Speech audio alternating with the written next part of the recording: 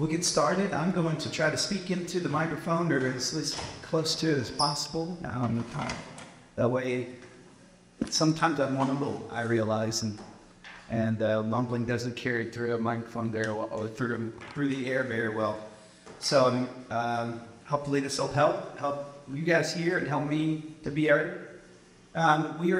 We are now week 4 together discussing the kingdom of God, and we're going to start today by continuing last week's topic of the kingdom enemy, that the kingdom of God has an enemy, or enemies, you could say.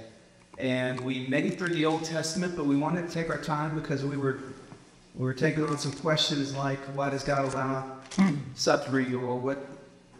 How are we to think about the wrath of God, or the judgment of God? And so we wanted to give some time to that. And we're going to continue that into the New Testament. And so here's a little review. We saw coming out of Genesis 3 that promise that the serpent will be judged by a seed of the woman. Right? Genesis 3:15. God says to the serpent that that this coming Redeemer will crush your head, he will strike your head, you will bruise his heel. And so from that we see developing throughout Scripture these ideas that there is an enemy of God's kingdom. You could say it's enemy, Satan, sin, and death. Or the New Testament is going to talk about the world of flesh with devil, which we'll come to in a few weeks. We'll talk about spiritual warfare. We'll talk about the world of flesh and the devil more. We see from Genesis 3:15 that all people, all humanity, is divided up between those who are waiting in the Old Testament time, waiting for the promised Messiah, waiting for the Redeemer to come, and those who, instead of aligning themselves with God and His purposes in the world, they align themselves with the enemy and they make war against God and His people. But we did see that promise that one of Eve's offspring will defeat the serpent, will defeat evil, but he will be hard. He will have to make a sacrifice. Well, for 8 years, he will be marred as he says that something bad is going to happen to him, even as he deals with that blow to the serpent. So we saw that play out in the Old Testament. We watched it as the Lord both had to judge, to bring his good wrath against evil individuals, as well as even evil nations at times. Even his own people, as they, in a sense, wholesale turned to idolatry and began to do things like sacrifice their children to idols and things like that. But let's turn to the New Testament, and we're going to see these things continue. We see that language of the enemies of God continue as well, that all of humanity, certainly we know Satan and demons are the enemies of God, but then we read of people who Jesus described to the Pharisees at one point, that you are of your father the devil. You are of his seed.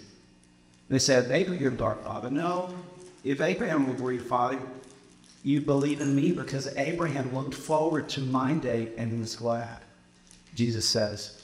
So Abraham's not your father. You are of your father, the devil. Paul talks about us, even us who are now believers, that before we were following the prince of the power in the air. We were objects of wrath by nature. We were children of wrath. That's what we deserved.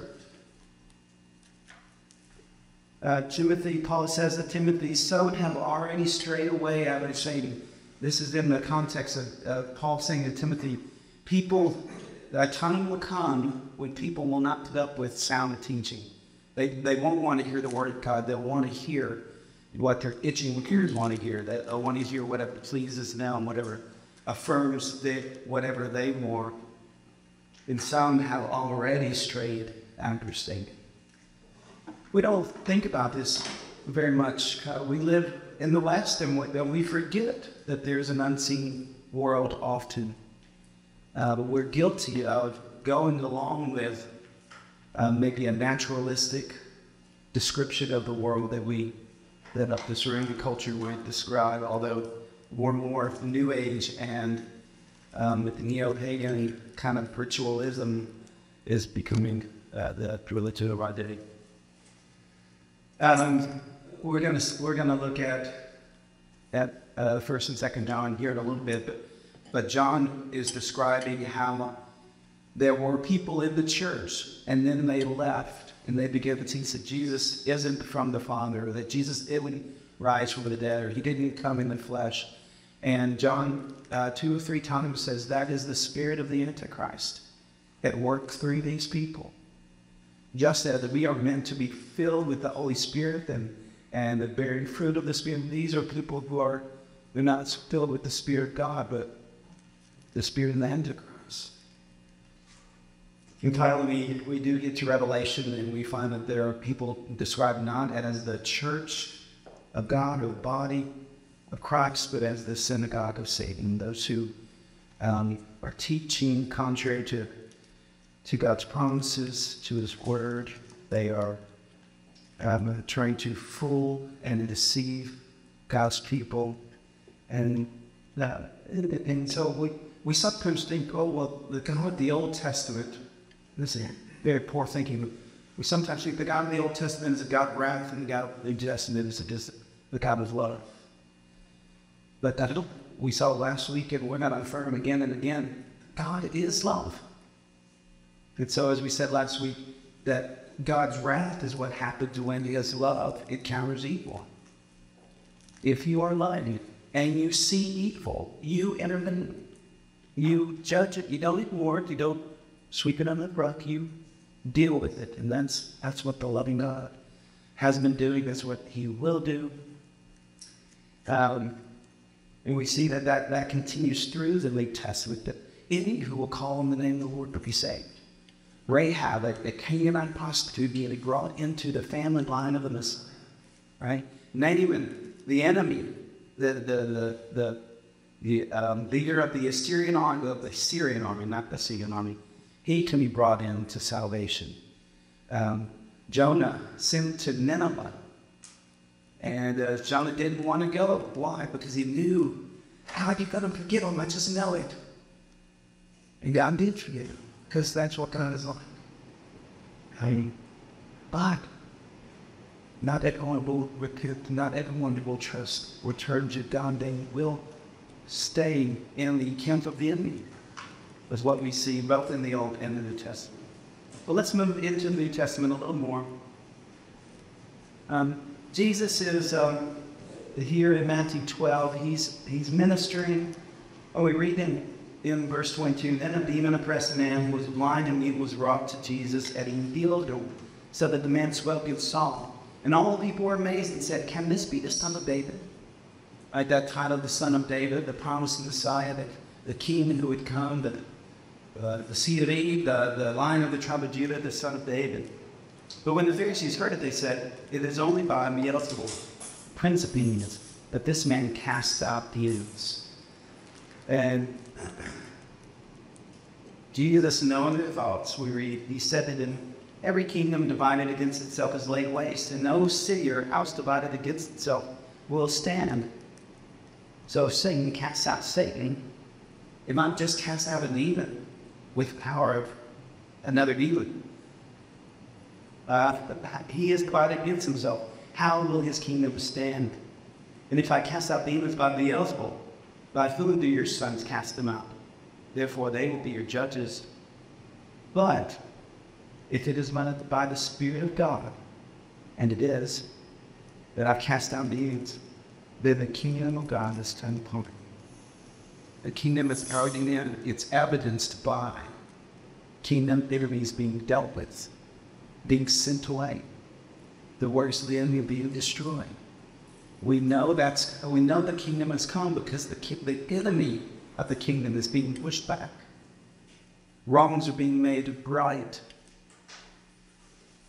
How can someone enter a strong man's house and plunder his goods unless he first finds the strong man? Jesus is saying for our peace ministry, I'm finding the strong man. so that I can plunder his house. Well, what would Jesus want to plunder from the enemy? Us, yes. That's right. God isn't pleased that there are people who align themselves with the enemy. Jesus wants to bind the enemy so he can rescue us, so he can rescue people. As he first binds the strong man, then indeed he may plunder his house. Now, Jesus' ministry, Jesus is announcing the kingdom, bringing the kingdom. We're going to see in a few weeks that his mission is to rescue humanity. We even saw the last week at the end. We took a moment because we'd seen God righteously judging some of the nations in the Old Testament. And so I asked the question, well, is that what God wants? Does he love the nations? Is he hard to please? Does he not want to forgive? When we saw actually, the prophets declare a time when the Lord himself would come and he would bring in all the nations, and so that Israel is my people, but Egypt is my inheritance. He said, Assyria will be my own. He says, this is what I'm doing, this is what I'm after. I've chosen Israel, not just for Israel. I'm bringing all the peoples. I'm going to save all the nations. And so we see Jesus bringing that about. That's a kingdom work. That is the kingdom mission. We are binding with strong man, Jesus is, so that he can plunder his house. And that means now that certainly we will see humanity, we will see evil continue. Did you Before what passage? That's Matthew 12, starting in verse 22, going to verse 29. Okay. Sure. We're seeing that we're in a period of time, though, where we won't see another, until Jesus' return, we won't see God's people going in and taking the land by force. Like, that's not the era we live in. In fact, even in the Old Testament, there were just a couple of those moments where, for very specific reasons, God ordained that would happen. And the Crusades failed. The Crusades were widely misunderstood, but they still were valid. Yeah. There's a great book called Gods of Italians by Rodney Stark. The narrative we hear about the Crusades today, which is typically the Greek Christians wanted to go and take the land from the Jews and the Muslims in the Middle East, and they got rich and wealthy and famous doing it, and brought hoards of treasures back. That narrative is about 100 years old. That's not how anyone. That's not what happened, and that's not how anyone taught or thought about the Crusades until there was a French scholar in the Louvre that rewrote history to make that case, and it's become popular. It's been popularized. So that's a great book if you're interested in that. But that means, we're not invading Muslim cities. We're not trying to take ground from Buddhist peoples. The strong man has been bound, and it is a time to plunder, but not gold from the Middle East. You're going to see where we plunder by proclaiming Christ and seeing men and women move from the kingdom of darkness to the kingdom of his beloved Son. Muhammad says. And so our enemies aren't Egyptian armies or Malachite armies or Chinese armies. Our enemies are not flesh and blood, but rulers, authorities, cosmic powers against present darkness, against the spiritual forces of evil in the heavenly places. There would be one more, you could call it a crusade or a spiritual battle that takes place in the timeline of God. But actually, God's people we won't swing a single sword, we won't shoot a single gun. The whole army is consumed when the rider of the white horse shows up, and Revelation 19 says it, with a sword from his mouth, all his enemies are struck down. He's showing us how powerful, if in his word, they will be to the need. We are, therefore, not to take up the sword. And so, as Jesus told Peter there, and that's got nothing to do with pacifism and circular country and things like that. But as a church, we don't go to war, not a physical war. We engage in spiritual warfare. Let's look there at the end then, how these things kind of wrap up the story of God's enemy.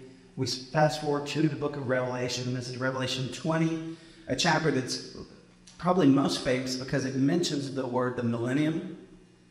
It doesn't say much about the millennium. It's all about the defeat of our enemy. And so when we debate and wrestle over the millennium, that's not something that John was trying to explain to us in Revelation chapter 20. But this is what he shows us.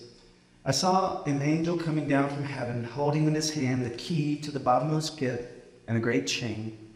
He seized the dragon, that ancient serpent, who is the devil and Satan, and bound him for 1,000 years, and threw him into the pit, and shut it and sealed it over him, so that he might not deceive the nations any longer until 1,000 years are ended.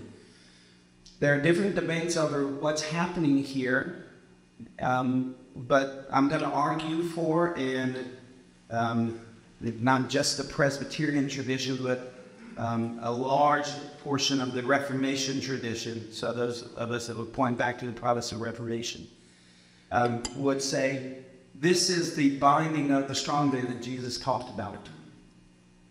That this isn't something that's going to happen way in the future, but actually this binding is what happened when Jesus came in and bound the strong man so that he could plunder people, or as the words here say, so that Satan would stop deceiving the nations. He'd stop gathering them together to make war against his people like he was doing, against God's people like he was able to do in the Old Testament that we saw. It's complicated chapters. But I'm going to argue that's what's happening there. I'm happy to share other views. So you're saying that the first coming of Jesus? The very beginning of this chapter is describing what Jesus did in his first coming. Okay. And what you see in Revelation, there's this kind of progress and then a restart, progress and restart, these cycles. And there's 7 of them. And they each start with something to do with Jesus' first coming, but then it progresses to the end, to the very end. And so that's why it looks like, if you read the book of Revelation, that evil is defeated like 6 or 7 times. Well, that's because you're hearing the same story in a sense, but in different ways with different emphases. Kind of like you talked about last week, camera 1 and camera 2, or different angles of the same scene. Go ahead, and I see another question on your face. Yeah, so 1,000 years, and it's been 2,000 years, so it's symbolic rather than time-based. Yeah. A lot of the numbers in Revelation are meant to be received symbolically. So 7 are the 7's used throughout to communicate fullness, for instance. 144,000. The words that you could build a whole cult around that number, 144,000 of the redeemed. Jehovah's Witnesses have done that. But as a multiple of 12, the tribes of Israel, 12 descendants of the church combined together, and then multiply by 1,000, you have it. It's meant to, most evangelical scholars would say, point to all of the redeemed under the old covenant, viewed under the new covenant. So, yeah, then it would, in this case, it'd be a figurative 1,000 years, a long period of time in which Satan is bound and the nations are being brought in The parents' deception still going on. Yeah, yeah. So this isn't stopping all deception. It's stopping I would argue, a particular type of deception where Satan could rally whole nations and armies against God's people. Because we're going to see in a minute, as soon as he's released, that's exactly what he does. He rallies all the nations together, one last time, to make war against God's people. Doing so like they saw with Haman wanting to rally people to the destruction of the Jews or the Amalekites last week. I'm quite confused. So you're saying this verse is John prophesying something that's already happened? I'm saying this is apocalyptic literature, which is highly figurative. Parts of it are prophetic in that they are future pointing. Parts of it are pointing backwards. They're happy to be prophetic if it's already happened. Then I would say this part isn't prophetic. Not all apocalyptic literature is future pointing. And so a lot of this is, but not all of it. Like Jonah prophesying to Nineveh that they are sinful, not that they will be sinful. Yeah, so prophecy, there's two kinds of prophecy. There is, you could say, forthtelling. So I'm telling what's, let me start with foretelling. Foretelling, I'm telling you what will happen in the future. But most prophecy is actually the other kind, is it's forthtelling, which is saying, this is what God has already said, what God has already done, and the judgment that is promised because of that. So none of the positions on this chapter believe that everything in the book of Revelation is in the future. The kind of 3 or 4 main interpretations of the book of Revelation all agree that parts of it are past, and even parts of it when John first wrote it are pointing to things that happened in the past. They just debate over how much and which parts. So maybe in the spring we'll just do the book of Revelation, our process. That way we can really dig in here. But maybe a broader question on it, just out of confusion. I jumped over to my commentary, so you landed on this verse, and it speaks to simply this question of, is this figurative or is it available? And definitely she said figurative, and then talks about both views. And then it goes even on where, that's been happened today, after each release, swindle it to me, is this God, may God, this is shaped with what's going to happen. So I did English back when we farmed back the angle a couple of weeks ago. Where's the creatures of time, especially we are seeing right now, thinking everything. If something happened, something will happen, I know it gets complicated. Well, then how do these fears that are outside of time? This is the first time when we said, had to Satan and binding the strong man is actually the verse that when I see my commentary where it said the great chain to find the dragon in the bonds of state. Some hold this to word in 1,000 years. It's stated it for a long period of time. You're other stage of a level periods. Others like John's all day, the 1,000 years, but it's caught with my houses, pop like the image periods in regard to Saint to be in it and see Eddie and Joe 1,000 years. This helped you when it ends right latest. I don't think if he's saying right here, you're in new revelation. Though that errant absurd, though the errant absurd in hypnotic influence and spiritual warfare in modern times and seriously leading new. It was your question. There's still a lot of you in the world of faith being related roller instead of pound 7 and 10 and actually so to interpret this in context. You're right. We need to take a lot more time than it. Yeah, I did like this that the strong man found safe and there's a new cut in here of exploit the church is letting you. And we have this limit about time. And when the heck lots of safe, and I think with cold, really love your release in the time. Yeah, and the numbers really have strong enough to. And I think maybe that's how I'm going to hold for you going to be here. Yeah, and let me just say, there's great arguments for a literal 1,000 years this, and I've presented some of the, well, not much of the case yet, but I've just said there's a case for figurative as well. I'm happy for people and go. For now, this is we're talking about the enemy. Either we're saying he is bound now while the house is being plundered, which is what I've been capable, or in the future he will be, and in that point there will be a, you might say, an even greater bringing in of the nations through that time. And frankly, I mean, they can't both be true and that he's bound. But I would be surprised to see, even in the first case, a greater harvest towards the end, because we do think that both the progress of the gospel as well as the upsurge in resistance and their evil in the world, they will correspond. So let me get to the last couple of slides here on what will happen to our enemy. When 1,000 years are ended, Satan will be released from his prison. He will come out to deceive the nations that are at the four corners of the earth, Gog and Magog, to gather them to the battle. Their number is like the sand of the sea. Now, everyone would say that's future, so whether it's literal or figurative, this part, future. And they marched up on the broad plain of the earth, surrounded the camp of the saints in the beloved city. The fire came down from heaven and consumed them.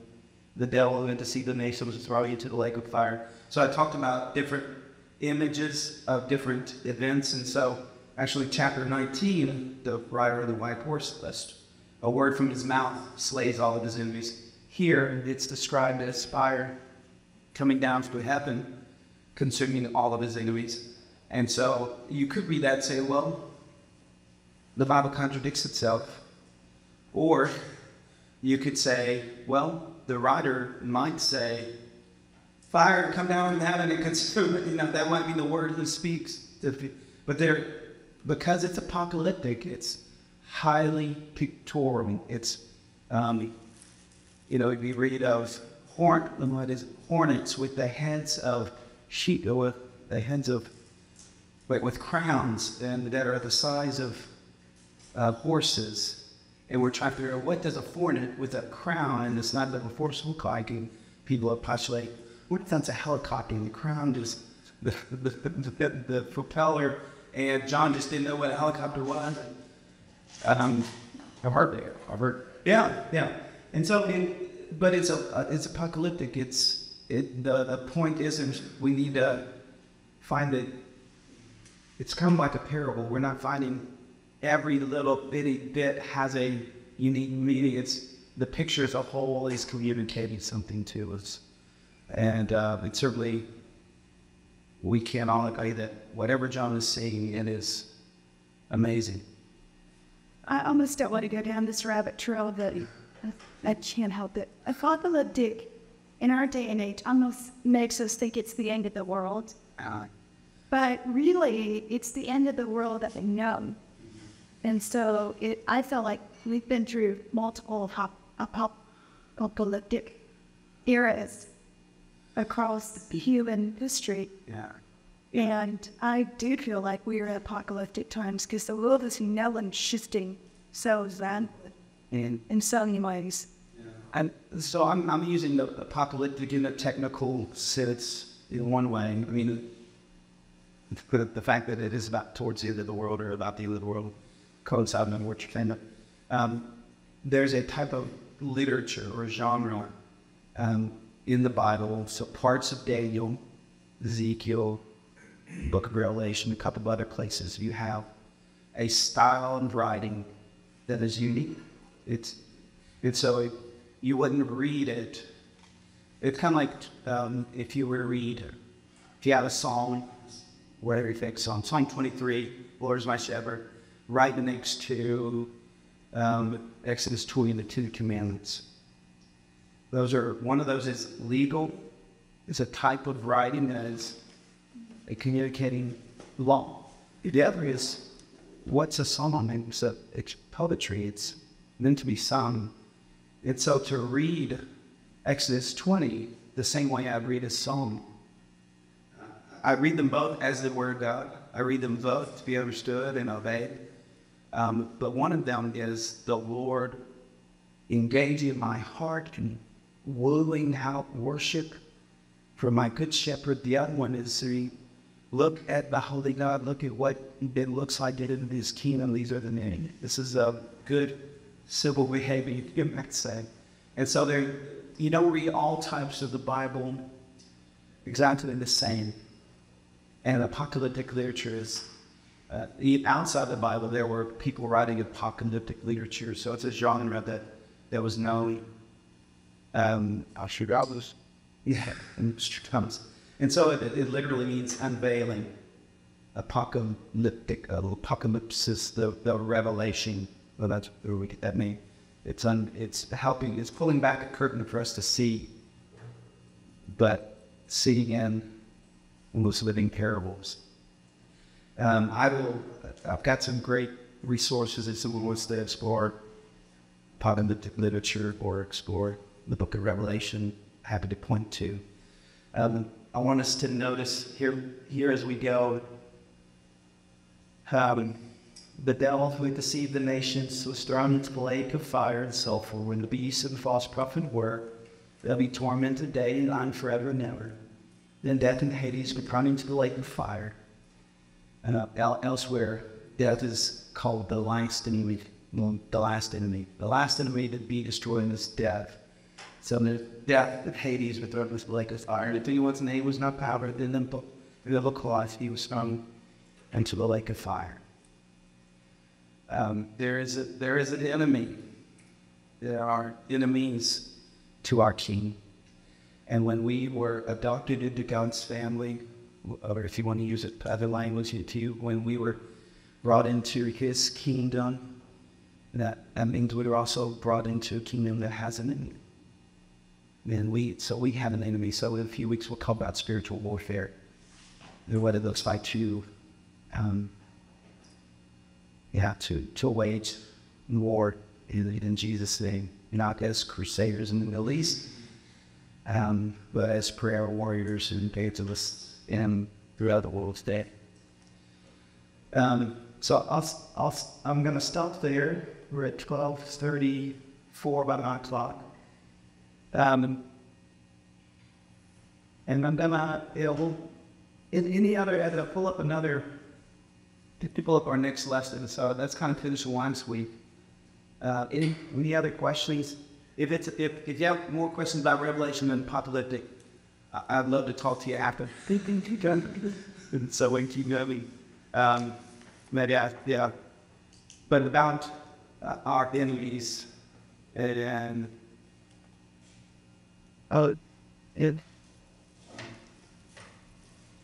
what about that lesson which figures the enemy and one of the life.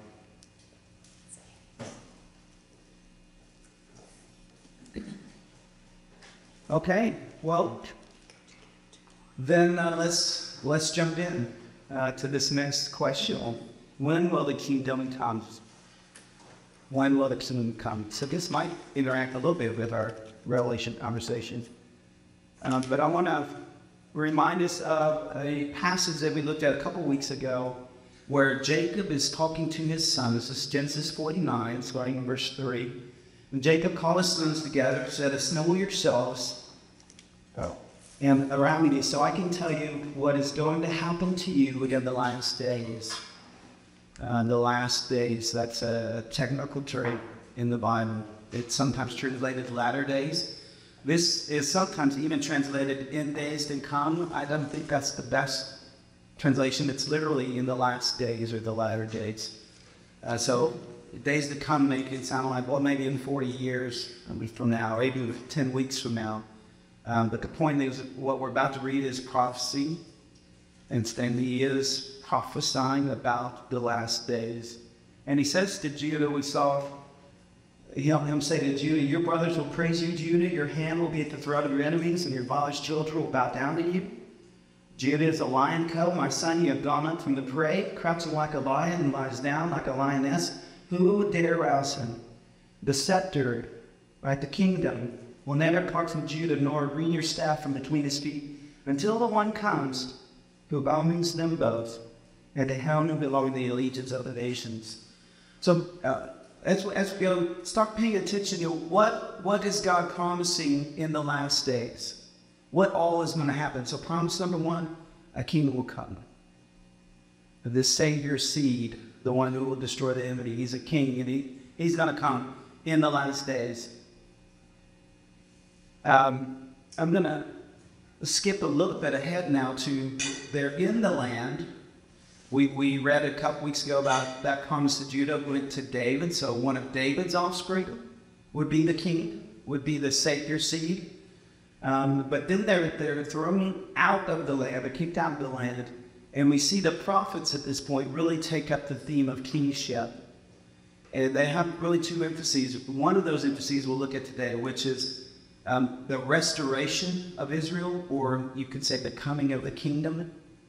The restoration of the kingdom will happen in the last days. It was said before already, we saw, but it picks up steam. More and more and more prophets are talking about the latter days coming of the king. So here's just a few of those in Hosea 3. Let's keep paying attention to what will happen in the last days. The children of Israel shall dwell many days without king or priest, without sacrifice or pillar, without ephod or household gods. Afterward the children of Israel shall return and seek the Lord their God and David their king, and they shall come in fear to the Lord and to his goodness when in the latter days that they will be restored. So we see the promise of king again. We also see the the promise of king again. The promise of a return to the Lord. We can say revival. That might be language used now. They will come back to the Lord. He'll bring them back to him.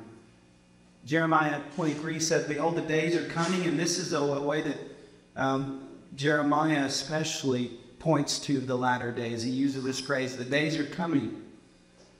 And we know he's talking about the last days because the things that he says will happen in the days that are coming are these same promises. So the days are coming, declares the Lord, when I will raise up for David a righteous branch, and he shall reign as king and deal wisely. In his days, Judah will be saved. So in the last days, the king will come and he will save. He will save those people. Amos 2 is probably the most famous Old Testament passage about the timing of God's kingdom. Daniel and Shadrach, Meshach, and Abednego, they've been taken to Babylon. And in Daniel 2, King Nebuchadnezzar had a dream. Do you remember the dream? There's this statue, right? And it's got a head of gold, kind of a torso of silver, kind of midsection of bronze, and then iron legs, and then the feet are a mix of iron and clay. And he's had that dream, and he doesn't know what it means, and none of his wise men knows what it means. And so he threatens to kill them all until Daniel receives an interpretation from the Lord. And so Daniel says to King Nebuchadnezzar, God has made known to King Nebuchadnezzar what will be in the latter days. You are the head of gold. So that's Babylon. You are the head of gold. Another kingdom inferior to you shall arise after you. And yet a third kingdom of bronze, which shall rule over all the earth. And there shall be a fourth kingdom as strong as iron. And as you saw the feet and toes, partly of potter's clay and partly of iron, it shall be a divided kingdom. And in the days of those kings, in the days of that divided kingdom, that there's first, second, third, fourth, and then that fourth one starts to be divided up. In the days of those kings, that is, in the latter days, the God of heaven will set up a kingdom that shall never be destroyed, nor shall a kingdom be left to another people. He shall break in pieces all these kingdoms and bring them to an end, and it shall stand forever. In the latter days, God's kingdom will come, and he will defeat all the kingdoms of this earth. He'll set up a kingdom in the lands forever. Here's a great picture of that dream. I think it's pretty. Look.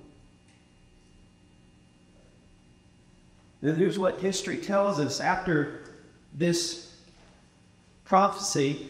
Let's see if I can talk into the mic, but see a picture of a monk. After this prophecy, Babylon is defeated by Persia. And until 331 BC, Persia is the ruling kingdom until they're defeated by Greeks under, I believe, Alexander the Great. And it is, Alexander the Great thought he conquered the whole world. I mean, he says that there's stories that come sitting down after his last battle and leaving because there's no one was to defeat. Greece's empire covering the known world, and then being defeated by Rome. And Rome, we know, becomes a divided kingdom in several ways, but is broken into three eventually. And when Jesus comes, he's born in the days of Caesar Augustus, right? And then what happens after Augustus's rule, and for a time there's a bit of a division in the Roman Empire. And we believe, in the New Testament says that Jesus and his kingdom he sets up is the fulfillment of this promise from Daniel 2. During the days of those kings, God's kingdom is set up in the last days. So, maybe just one more here. Jeremiah 31, behold, the days are coming, declares the Lord, when I'll make a new covenant with the house of Israel, with the house of Judah. For this is the covenant that I will make with the house of Israel after those days, declares the Lord. I will put my law within them. I'll write it on their hearts. I'll be their God, and they shall be my people. For I will forgive their iniquity, and I will remember their sin no more. And so what will happen in the last days or the latter days? We know that the Spirit of God will be given. The promise of the Spirit. When you see the Spirit coming in the book of Acts, that bell should be going on. Oh my goodness. That's the fulfillment of the latter day prophecy of the giving of the Spirit of God. The Messiah, David, will come. The temple will be rebuilt. God will cleanse his people. God will defeat and judge his enemies. God will gather Israel back. God will gather the nations to himself. Worldwide peace and prosperity. All these things are promises of the latter days. Now, you may be looking there and thinking, well, some of those haven't happened yet, and some of them have. And so that's where we get into the timing of the kingdom that Paul calls it a mystery. This is a mystery, brothers. He says, in a few places, the mystery of the kingdom. So let's look at that mystery for a moment. I'd like to bring up the mystery this way. John the Baptist was in prison and he heard what Jesus was doing. He said a word about his disciples and said to them, are you the one who is to come, or shall we look for another? Now, John had already pointed to Jesus and said, look, it's the Lamb of God who takes away the sins of the world, brother. I must become less, he must become more. But here he is asking, are you the one who's to come? Why do you think he's asking that question? Maybe because they really expected military action. Yeah. I'm in prison. I'm in prison. You're supposed to be our enemies. What's going on? Something, why haven't you defeated and judged Rome and the Gentiles and whoever else is thought to be an enemy at this time? Why am I in prison? You're supposed to set the captives free, right? And so John had a picture of, I don't like end times timelines. This is about as complex as I get. Had this picture of the way God's kingdom would come, and as if you have this present evil age that's going on. So since Genesis 3 and the fall, this period of time was called the present evil age, and then the Old Testament says, but one day, the day of the Lord would come. The Messiah would come. Judgment would come. We read some of these promises, right? Of all these things that would happen on the day of the Lord. And at that point, this present evil age is gone, and the age to come begins. Right? It makes sense. We've looked at these passages together. This present evil age should end. Our enemies should be defeated. Our sins should be forgiven. When the Messiah comes, praise the day of the Lord, and the age to come should start. And so it's natural that John would ask that, but Jesus says, go and tell John of you here and see. The blind receive their sight, the lame walk, lepers are cleansed, and the deaf hear, the dead are raised up, and the poor has good news preached to them. Blessed is the one who is not offended by me. Jesus is saying, the promises have begun. The promises have begun.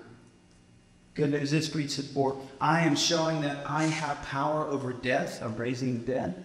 Over sickness, over Satan. I'm casting out demons. Go and tell them what you see. That the kingdom is coming. But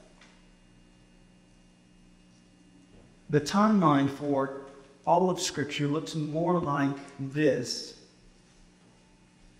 That the Messiah comes once, comes the first time, to begin a period of time that we've been reading about called the last days.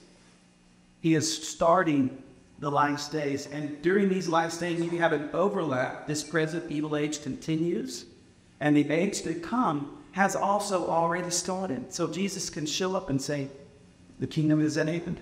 If I'm casting out demons by the Holy Spirit, then the kingdom is in your midst, right? The kingdom is broken in, but it's an overlap of the ages.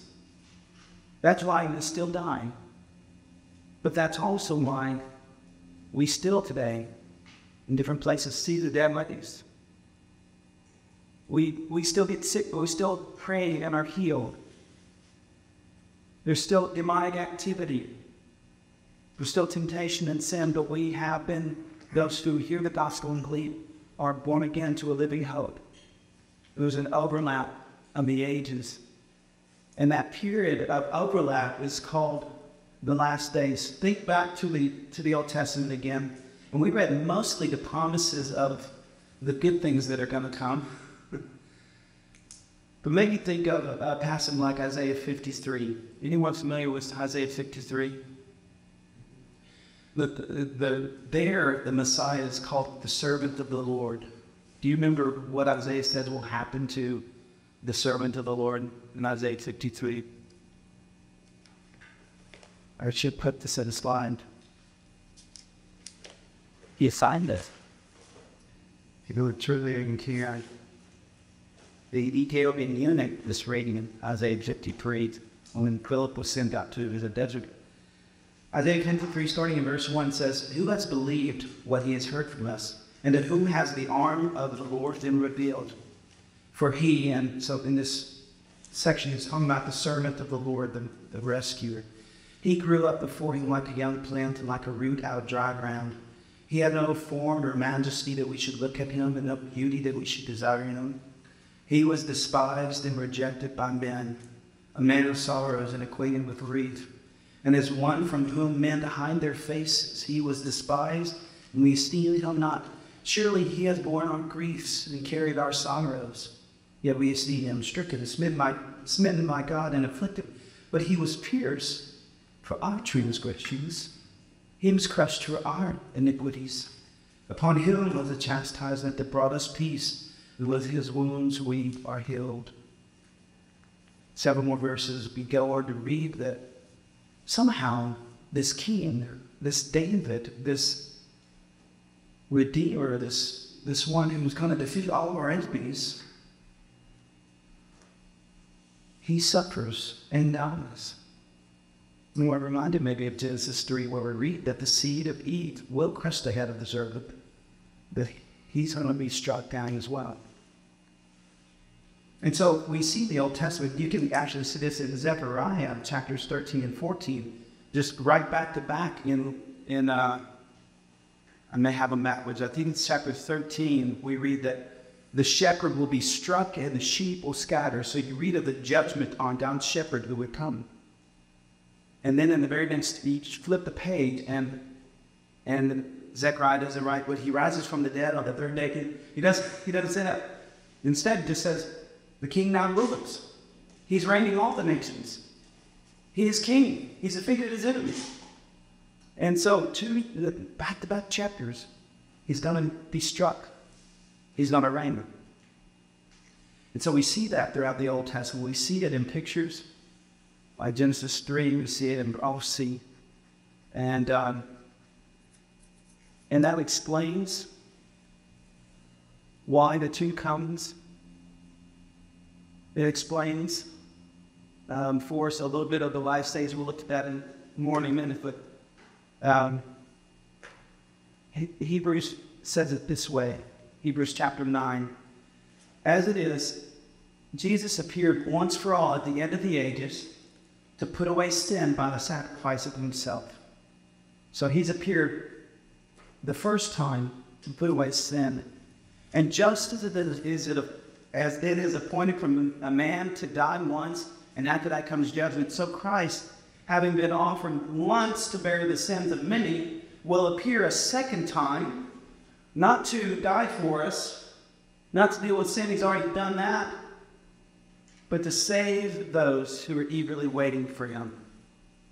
First time he comes to die, that's the suffering servant. That's I'm laying down my life for the sheep. I'm healing you of your iniquities. You might call it internal restoration.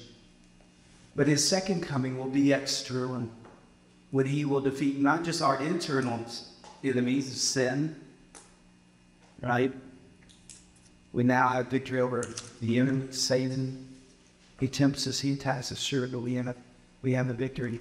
But the external victory will be secure as well after the second coming. So Peter can say on the day of Pentecost that this is fulfillment of the prophecy of the Spirit being given in the last days. Because I'm making the case that the last days started of Jesus with his first coming. Right? And so Peter says, in these last days, this is what you're seeing. Paul says, he's talking about the book of Exodus, and he says those things happened to them as an example, but they were written down for our instruction, by us on whom the end of the ages has come. Hebrews puts it this way: long ago, and many times and in many ways, God spoke to our fathers by the prophets, but in these last days, he has spoken to us by his Son. John doesn't call it the last days. He uses this phrase, the last hour. It's the last hour. You heard that the Antichrist is coming. So now many Antichrists have already come. Therefore, we know it is the last hour. We're living in the last days. Yeah, we see that in the atomic clock. Yeah, we just talked about men's hours of midnight. Yeah, we didn't fake it or people right now is levitation. No. Is this the same? Yeah. Yeah.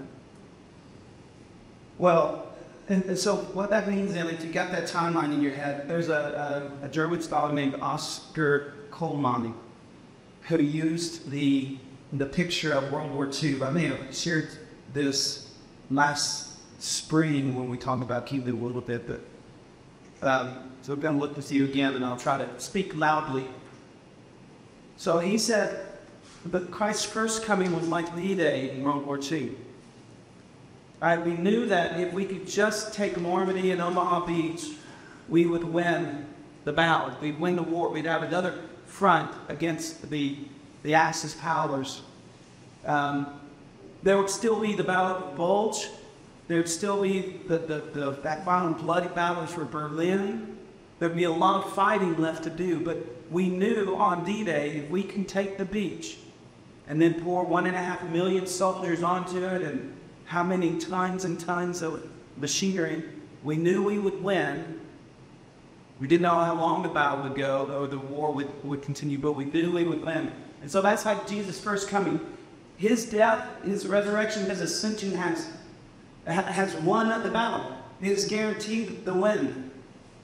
But there's still fighting that is left to do here in between his first and second coming.